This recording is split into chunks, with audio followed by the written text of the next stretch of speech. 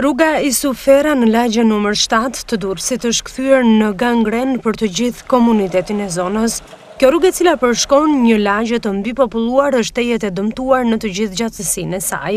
Degradimi deri në pikën më kulminante përbën problem jo vetëm për automjetet, por edhe për këmbësorët të gjatësinës së dimrit. Ata tregojnë se tashmë që jemi në prag edhe të stinës së rreshjeve, problemet sa vinë dhe shtohen, pasi gjatë shirave kjo rrugë mbledh ujërat e rrëmbyeshëm të Kodrës, duke sjellë me vete edhe gur të përmasave të ndryshme.